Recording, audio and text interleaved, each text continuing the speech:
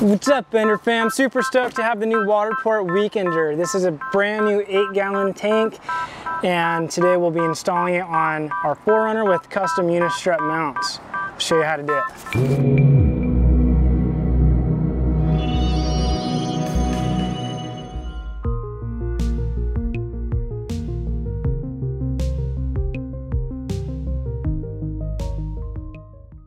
We've been using WaterPORT for years. This is the 4-gallon day tank that we've been using and love, but gotta say we're super excited to have 8 gallons now. So if you've seen any of my other DIY videos or the roof rack video, you'll know that I love unistrut. This stuff is like Legos for adults. Makes it super easy to custom mount anything. We'll be cutting a couple new crossbars to fit up here to mount the tank. So let's start measuring.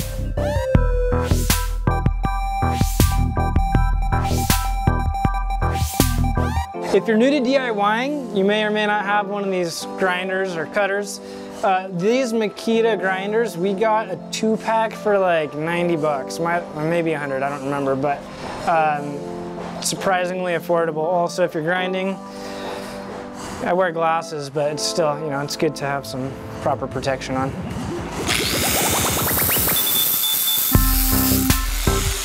You always want to deburr your cuts before really handling the metal. That way you don't cut yourself or get any metal splinters. And it's best to have a grinding wheel and a cutting wheel. You can do it with a cutting wheel, but this will do a lot better.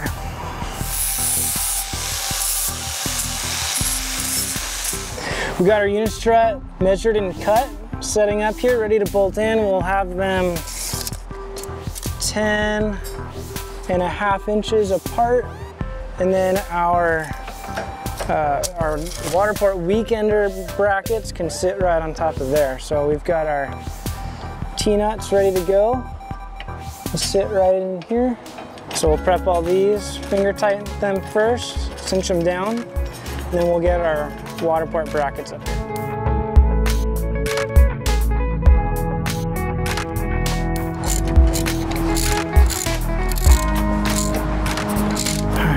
So we'll mock these up. I'm going to measure. That's 3 crossbars, 3. So we'll straight in from the outside of the crossbars, and these will be in the right spot. So let's go mount these up. All right, got our mounting plate, got our bolts and T-nuts. I'm going to measure, slide our T-nuts in. Always use a washer when I'm doing this.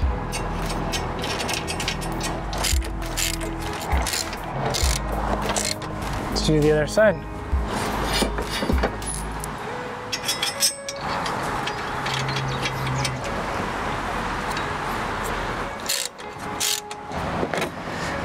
Leave a comment below if you know what's next. If you said mount the WaterPORT, you were right. Before we put the tank on, you want to grab your bag of hardware. Make sure you're doing this right. You want to grab the washer that has a rubber side. Face the rubber side of the washer up towards the tank. That way, when it expands, it has room to slide back and forth. Looks like we're going to have to adjust those washers, but that's okay. Uh-oh. Help me, cameraman. All right, now we'll go inside, center this up, and get those washers in the right place.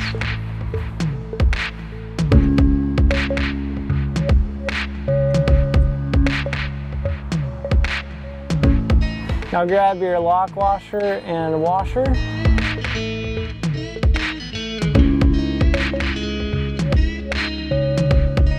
All right, this side is all tightened up.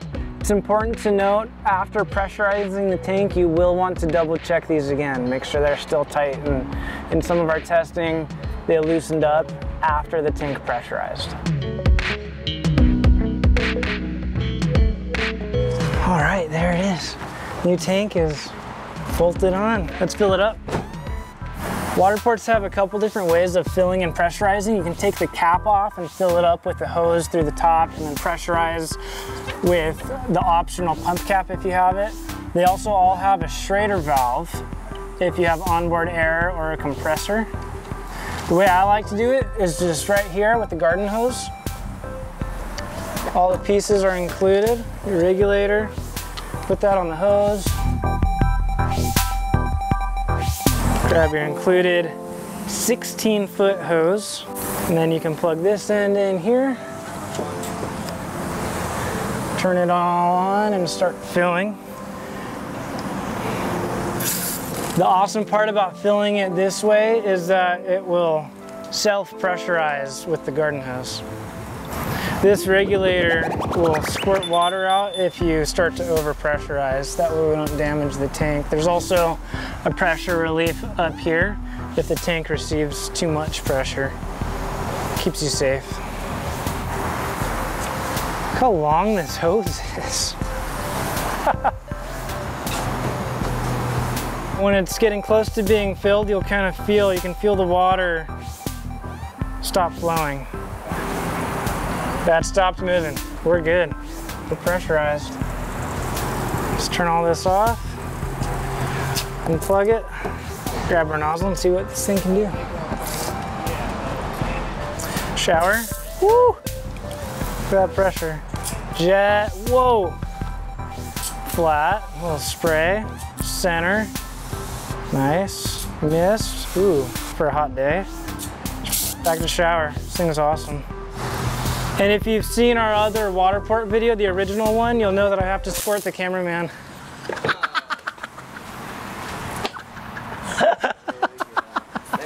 Thanks. Needed it. Need a shower. If you've got bored, something to wash off, you're out in the desert, whatever it is, this is your water. Oh! It looks like you peed yourself. Steven, why'd you pee yourself? I got excited. My dad and Brandon are washing off the truck from, oh, not quite. Hey, you got me. I got you, it's all right, I got you. Gotta get the cameraman when you're doing a WaterPORT video. And that's how you custom out your new WaterPORT Weekender. We'll be releasing a review video as well as a comparison to it versus the day tank soon, so stay tuned. And you know, WaterPORT makes a lot of different mounts for different racks and applications, but if you're looking for a DIY method, this works great. This is solid, not going anywhere. Also, we sell all the gear we use on our website. We only sell the gear that we love. So check the link in the description below for that. Thank you all again. Hit that like button if you liked the video. Hit the notification bell if you want to see more videos as it's released, and consider being part of the Bender fam by subscribing to our channel. Thank you all again. This is Dylan from Trailbenders Overland, out.